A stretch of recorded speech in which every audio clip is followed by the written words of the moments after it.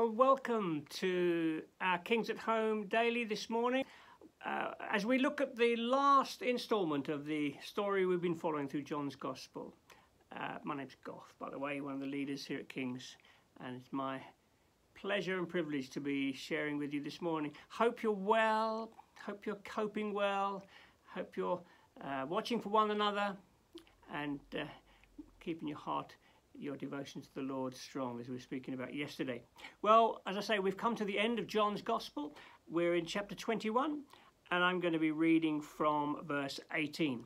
Just to say where we're up to, it's that Jesus has been to the grave, been to the tomb, risen from the grave, and now he's met with the disciples. They went out fishing, and he was on the shore. He beckoned them, and they had breakfast on the beach. Nice thing to do, wouldn't it be? Would you? Yeah, when we're allowed to, it'd be nice actually to see the sea again, wouldn't it? Anyway, breakfast on the beach, verse 18. Jesus has been speaking to Peter. That painful conversation after Peter's 3 denials. Jesus asks the question 3 times: "Do you love me? Do you love me more than these? Do you love me?" And it was really a humbling and a healing that was going on in Peter, and precious. Anyway, he then goes on to say this. Jesus says this to Peter: "Truly, truly, I tell you, when you were younger, you dressed yourself and went where you wanted. But when you are old, you will stretch out your hands, and someone else will dress you and lead you where you do not want to go." Jesus said this to indicate the kind of death by which Peter would glorify God. Then he said to him, "Follow me." Peter turned and saw that the disciple whom Jesus loved, John, who's writing, was following them. This was the one who had leaned back against Jesus at the supper and had said, "Lord, who's going to betray you?" When Peter saw him, he asked, "Lord, what about him?"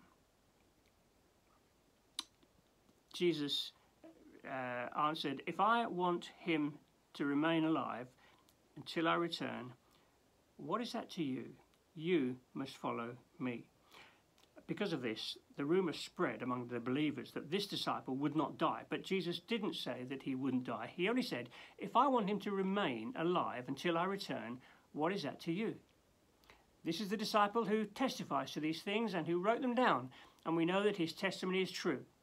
Jesus did many other things as well. If every one of them were written down, I suppose even the whole world would not have room for the books to be written. So here we are at the end of the story. A story that began back in chapter 1 with John's wonderful words describing Jesus. In the beginning was the Word was with God. And now he ends with the words, "Follow me, follow me, follow Jesus."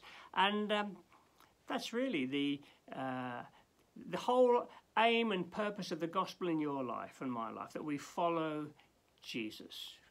And even to the point where don't worry, don't get over concerned with others. Well, why? It's not fair. Why is this happening in their lives? Peter is, saying of John, "Well, what about what's happened to John?" And Jesus says, "Look, don't worry about them.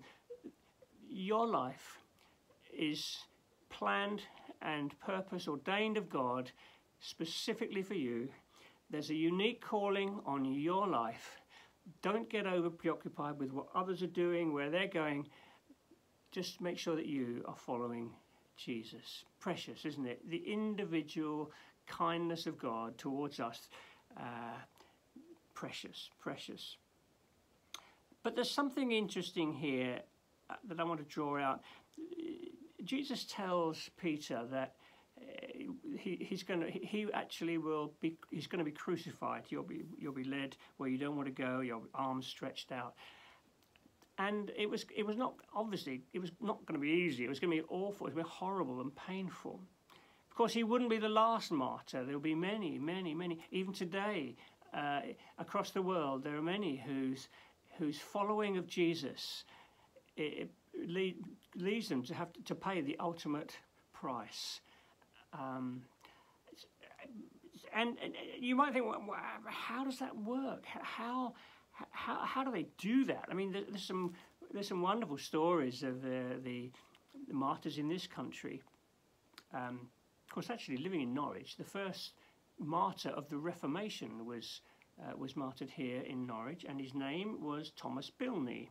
He was put to death. It was during Henry VIII's time. Anyway, Thomas Bilney, you can see a little plaque to him down by the river. Anyway, there's some lovely stories of beautiful stories of Christian martyrs. The Oxford martyrs, Cranmer, Latimer, and Ridley, who were burnt at the stake in Oxford.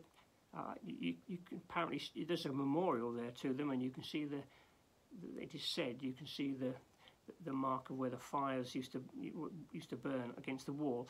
But some lovely stories there. You may remember Hugh Latimer turning to Ridley and saying, "Master Ridley, play the man, Master Ridley. This day we shall, by God's grace, light such a candle, or is it flame, in this land as shall never be put out."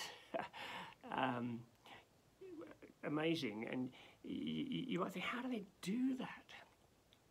Well, do you remember when the Apostle Paul, he talked of his thorn in the flesh, and he sought the Lord to take it away, and the Lord said to him, "My grace is sufficient for you. My strength is made perfect in weakness." Now, there's something interesting here I want to just take your attention to, and it's in verse 19. Jesus said, to indicate the kind of death Peter would glorify God. And then he said, "Follow me." There's a thought. You see, the thing is, everything about us as followers of Jesus should glorify God, should somehow honour him, should somehow point people to him. When you walk through today, your life and my life is actually all about glorifying God. It's about enjoying him. We spoke of devotion yesterday, and out of our devotion, our love for him, comes something of a reflection of his love, his care for us, coming out in the way that we treat others. We're to live for the glory of God. It's just being little pointers to the Lord, whatever we're going through. And it says that even in our death, we can glorify God. Wow, that's a thought, but it's true. And here's why. Not only does God give us grace for the moment, which I totally believe, but also we know what lies ahead. You see, our devotion to Jesus is the beginning. It's where our walk with the Lord starts and grows. Our devotion to Jesus, and one day we're going to be with him. We're going to actually be with him. We're going to enjoy his presence. Now, you see, if you don't love the Lord, if you haven't got a devotion for the Lord, then walking through difficult times is really hard, and certainly when you approach the end of your days, if you haven't got a devotion to the Lord and a longing to be with him, it will be really painful. Now, don't get me wrong, death is horrible. We hate death. Jesus hated death. He wept at the tomb of Lazarus, his friend Lazarus. Death is horrible. But here's the thing: if we've got a devotion for Jesus, it won't just bring us through difficult times such as this, coming up in the morning to play worship and to turn attention to the Lord, as it were. It will also take us through the biggest challenge of all when we come to the end of our lives. I've been reading Pilgrim's Progress again recently, and you know the story, on the journey to the Celestial City.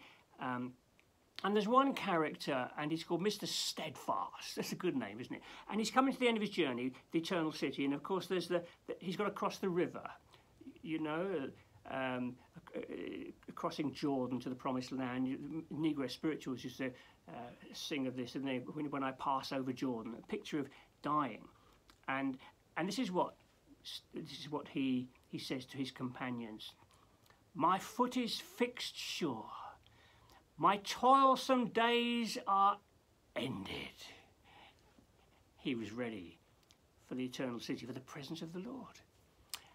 And I want to encourage us today. Let's live for the glory of God. Whatever is going on in your life, live for the glory of God. Lord, I want to not just enjoy you, but allowing that devotion to overflow in the way I live my life, so that it points people to you, especially through pain, sickness, and when that day comes for me to breathe my last, may I glorify you